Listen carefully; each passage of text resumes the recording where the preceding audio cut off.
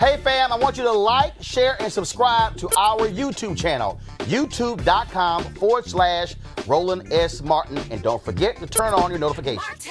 Let me tell you about this story real quick here on this university campus. This took place at Eastern Michigan University on Monday afternoon. In one of the university's dorms, a black doll was found hanging from a shower rod. A resident advisor of the freshman dorm found the doll in the bathroom that is shared by suitemates.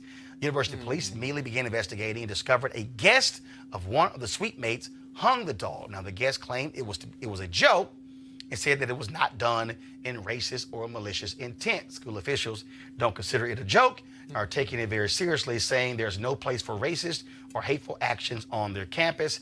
Students held a demonstration on campus to condemn such acts. It's not the first time this incident like this has happened on campus. In 2016, the school faced backlash after someone graffitied the school several times saying KKK or go home nigger.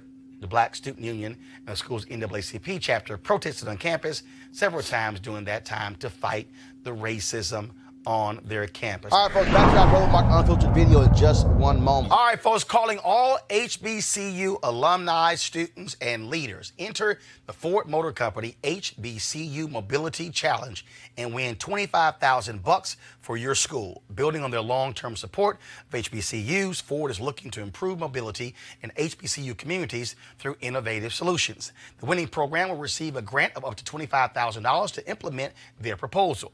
The deadline to apply is March 31st, 2019.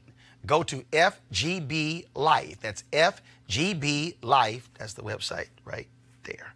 FGB.Life for more info and to apply. That's for Scott, who sometimes can't pay attention. Ford goes further in our community. Now back to your Roland Martin Unfiltered video.